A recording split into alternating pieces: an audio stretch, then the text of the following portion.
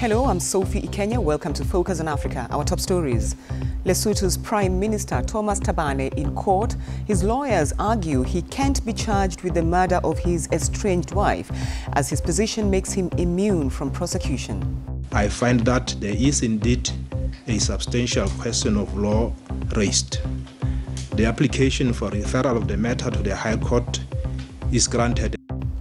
South Sudan's president and rival leaders strike a deal to form a unity government, but key issues remain unresolved. As the WHO tells us to prepare for a potential coronavirus pandemic, the economic damage is beginning to bite. We look at the impact in Africa. Also in the program, where do broken hearts go? We get some words of advice from author Chidera Egrule about how women can rebalance relationships with men. Why is a man's validation more important than your validation of him? Because we're not taught enough that women are the ones that do the choosing. And in sport, the former General Secretary of the African football body CAF, Amir Fakhmi, has died. We'll look at the role he played in the organization.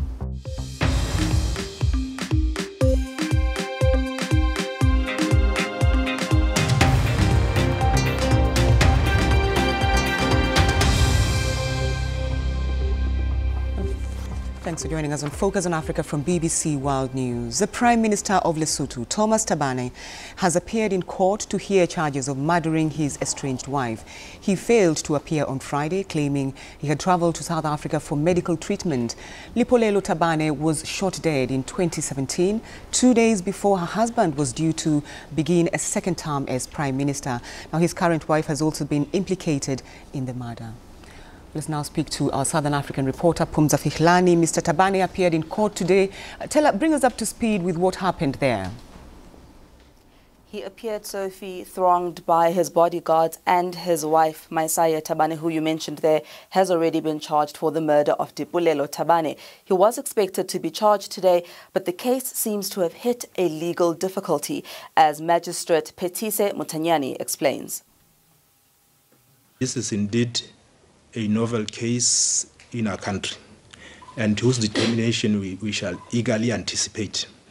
Having had submissions from both sides, and on authority of the decision of the Court of Appeal in the case of Motobi and Anara versus the Crown, to which this court was referred, I find that there is indeed a substantial question of law raised.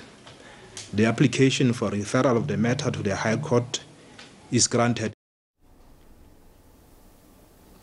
So the High Court in Maseru effectively needs to hear the case and decide on whether Tom Thabane, as a sitting Prime Minister, can actually be criminally charged. You'll know that Lesotho is a constitutional monarch, so it is very clear that the king is protected from legal prosecution, but it is rather silent on the fate of the Prime Minister. So a panel of judges will have to hear the case and make a decision. But this, of course, will have implications for the people of Lesotho and the criminal system there.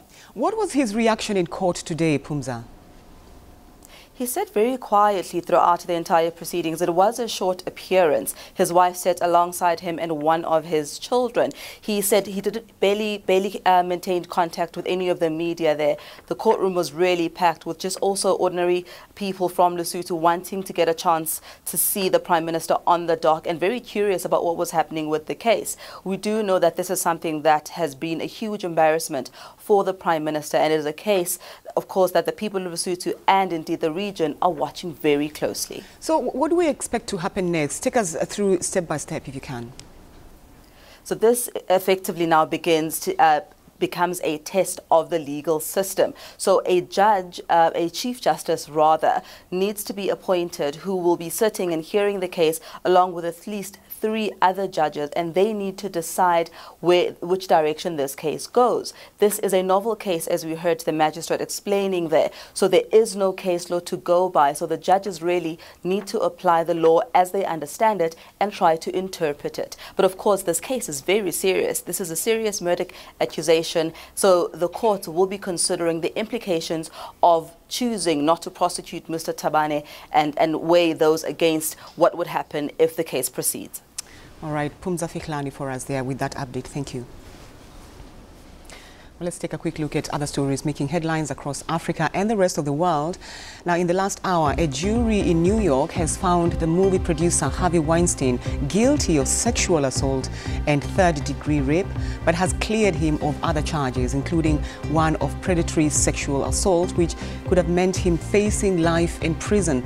The jury had been deliberating for several days, but took only around 2 hours to finalize its verdict today. Since 2017, more than 80 women have accused Weinstein of sexual misconduct. The Tanzanian investigative journalist Eric Kabendera has been freed after spending 6 months behind bars. He was convicted of tax evasion and money laundering, but entered a plea deal. Other charges relating to organized crime were dropped. He's agreed to pay $75,000 within 6 months on his tax evasion. President Faure Gnassingbé of Togo has told his rivals to accept the preliminary results, indicating that he won Saturday's election by a landslide. Addressing his supporters, the president, who's been in power since 2005, said this was the game of democracy. Several opposition candidates have said the vote was marred by fraud. Peace is here. That's the message from South Sudan's president after forming a unity government with rival leaders on Saturday and swearing in rebel leader Riek Machar as first vice president. It's the country's latest attempt at peace after 6 years of civil war and almost 400,000 deaths. But there are still outstanding issues, including power sharing and integrating rebel fighters. Our reporter Catherine Biaruhanga is in Juba with this update. It's taken months and 2 missed deadlines to get to this point. But over the past few days, South Sudanese have seen the 2 most important leaders in this country shake hands, hug, and agree to work together to end their people's suffering. 4 vice presidents have also been appointed this past weekend. And we actually heard of parties at the homes of some of the newly appointed leaders. But come Monday, today, it's a different atmosphere. It's all about political negotiations, setting up a council of ministers, what's going to be the new cabinet going forward. Why this is important is that these are the people who are going to run this country for the next 3 years up until elections are held. And it will also show us what the makeup of power is in a new South Sudan. Who is going to control key ministries like finance, petroleum, defense? So these are some of the questions going forward. But what does this all mean for the millions of South Sudanese who have had to flee their homes? We went to visit one of the camps for displaced people here in Juba.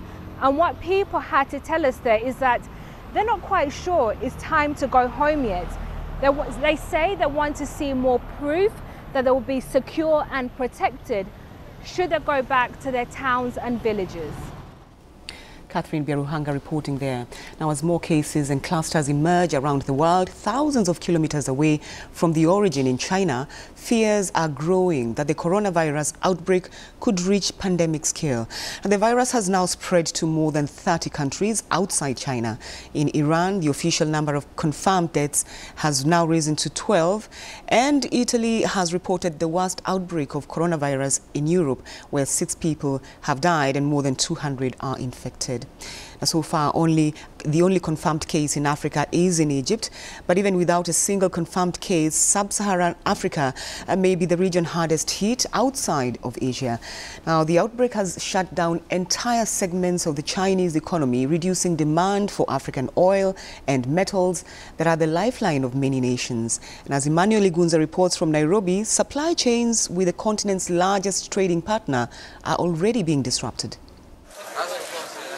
This is Nairobi's Garissa Lodge, or Little Mogadishu as it's popularly known.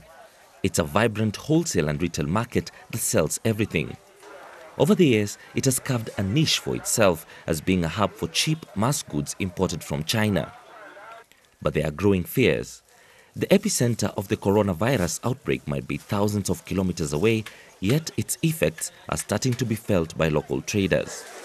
I travel up to 3 times a year to China to get stock. Some traders go up to 4 times, and it all depends on the money you have. For now, no one has been able to travel. We were planning to go early this month, but we can't travel because of the advisory. So we are just waiting to see how the situation unfolds. The situation is the same in neighboring Ethiopia, which hosts a large Chinese population engaged in building and manufacturing sectors. Chinese goods are a big part of the market, but traders are worried about the coming weeks. We still have stock in our stores and haven't faced a big problem yet. But since the Chinese in many parts there are not working at a full capacity, there's a delay in the letter of requests and it is scary. Other companies that import tools from China are also affected. Most of the markets are still closed there, so they are not taking orders. If this is not resolved quickly, I fear there will be shortages of goods in Ethiopia. So just how important are the Sino-Africa trade relations? All African countries except Eswatini do business with China. China exports machinery, electronics and textiles to the continent. It is also heavily involved in manufacturing and construction industries. Though trade balance is skewed in favor of China, it imports vast quantities of crude oil, steel and iron ore and cotton. China had earlier projected that the trade between it and Africa will surpass $300 billion this year, but this could be hampered by the outbreak and falling commodity prices. African airlines are also feeling the pinch. 8 continental carriers have direct flights to China and between them share more than 200 flights a month. So far, 6 have suspended their flights, costing operators millions of dollars in losses. However, Africa's largest airline, Ethiopian Airlines, has defied critics and has continued operating flights to 5 different cities daily. The continent remains on high alert over a possible outbreak. So far, only 1 case has been reported in Egypt. Experts agree that it's too early yet to assess the full impact of the coronavirus.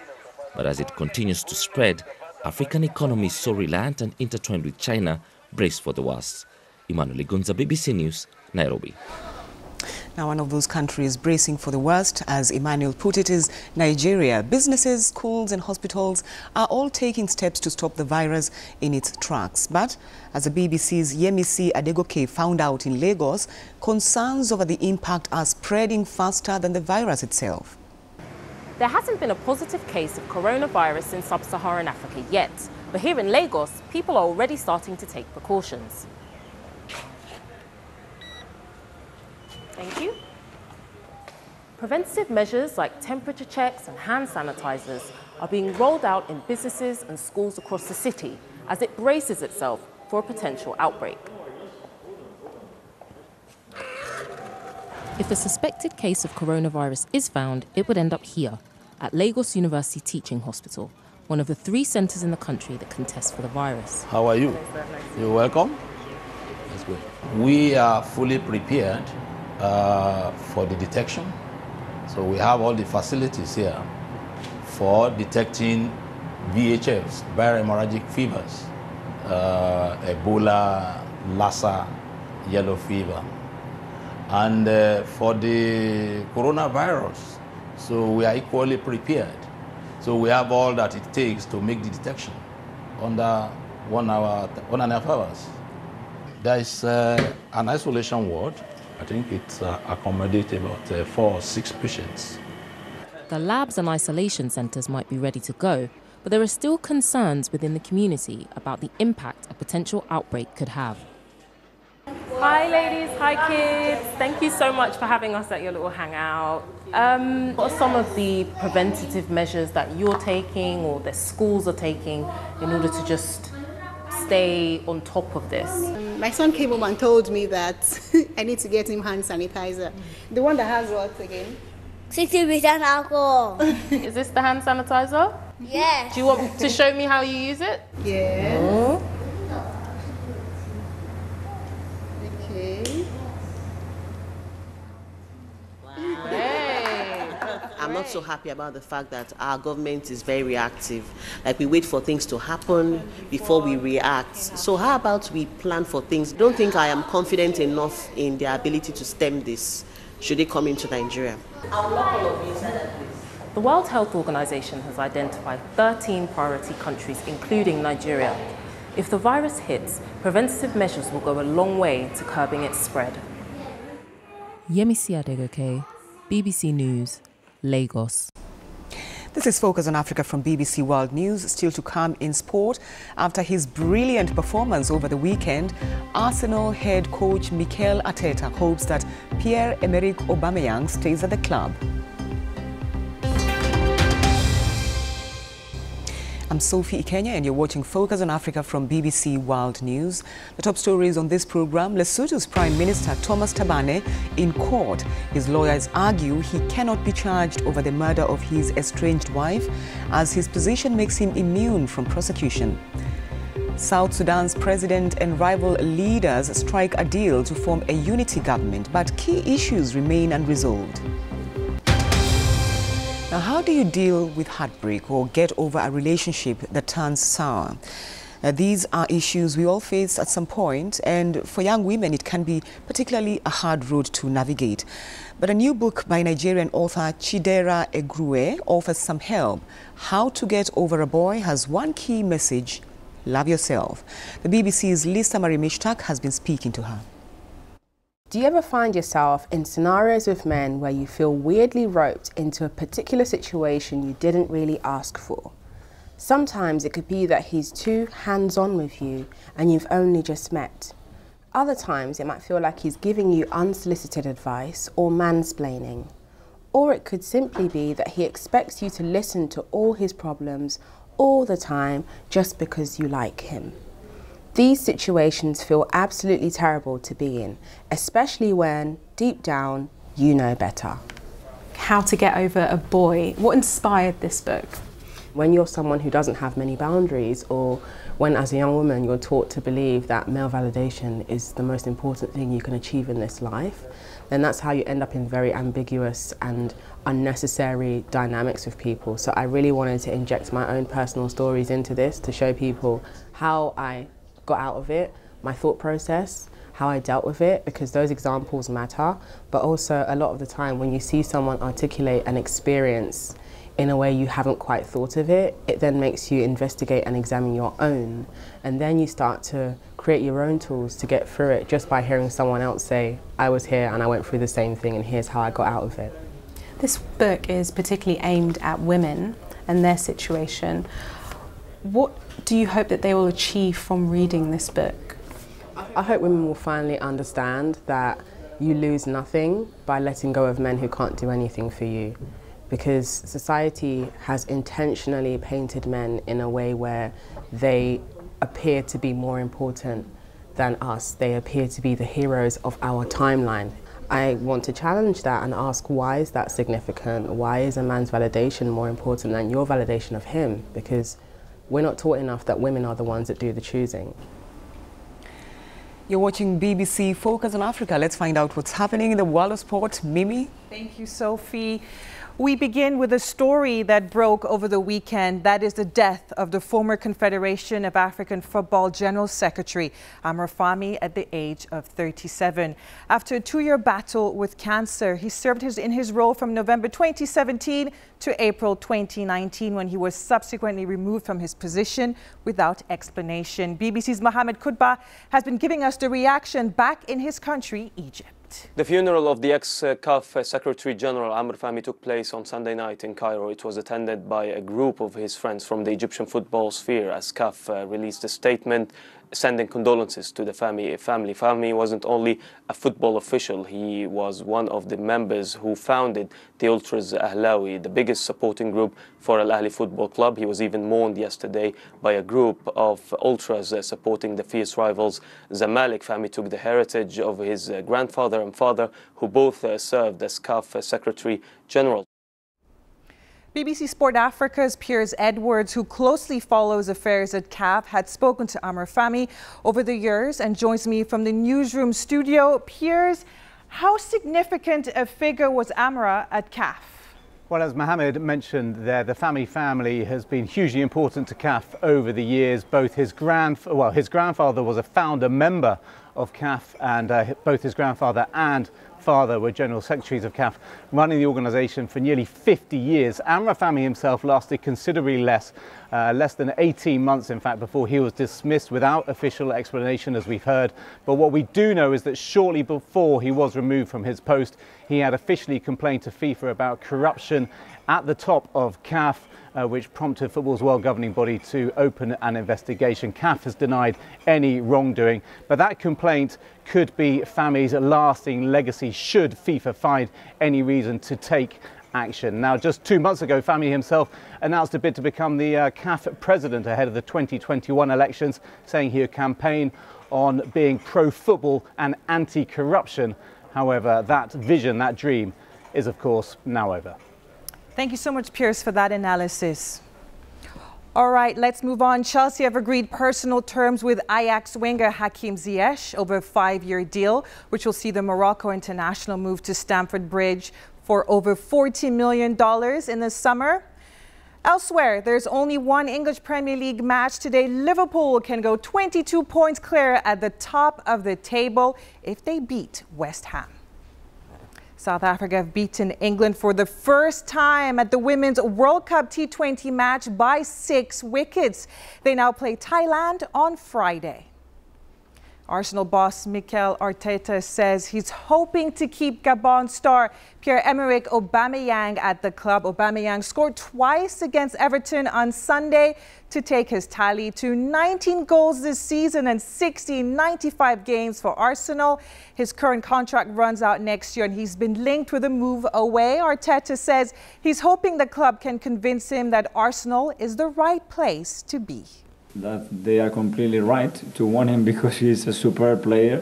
He completely deserves to be liked by other teams, but hopefully we can convince him that this is the right place for him and he has a future here. Performances like that and victories like that are going to help him to want to stay, to want to sign a new contract? Hopefully, not just the wins, but as well what we are trying to do, that he really enjoys on that pitch every time he goes, that he feels very much part of what we are trying to build here. And I think he's with that mindset at the moment. So Aubameyang staying put for now at Arsenal. That's all the sports. Sophie. Thank you, Mimi. Thank you. Now, the BBC is yet again seeking a rising star of African journalism for the BBC World News Komla Dumo Award, now in its 6th year. Journalists from across the continent are invited to apply for the award, which aims to uncover and promote fresh talent from Africa. In memory of Komla Dumo, we wanted this award to be a sign of the BBC's investment in the future of Africa's journalism. If you are ambitious and serious about your profession as a journalist, then this is the opportunity you've been looking for. Winning the BBC World News Komla Dumo Award did an amazing thing for my career. Winning this award was an open door into the BBC newsroom, and as a journalist, I have grown. The winner gets to spend 3 months with the BBC. They also get time and support to work on an original piece of journalism. My scripting has improved, my interviewing skills have become better. Any journalist worth their salt should be applying for this award. It's an amazing opportunity to go from this level to that level in a very short time with the best in terms of training. Whatever it is that you have may be what the BBC is looking for. You need to take this opportunity seriously and apply. For more details on how to apply, please visit bbc.com/Komla Dumo. Well, good luck to all of you. Before we go, a quick look at our top stories on Focus on Africa. Lawyers for Lesotho's Prime Minister have told a court that he cannot be charged over the murder of his estranged wife because his position makes him immune from prosecution. And in the last hour, a jury in New York has found the movie producer Harvey Weinstein guilty of sexual assault and third-degree rape, but it cleared him of other charges, including one of predatory sexual assault. Well, don't forget, you can get in touch with me and some of the team on social media. I'm at Kenya. But for now, thanks for your company. Bye.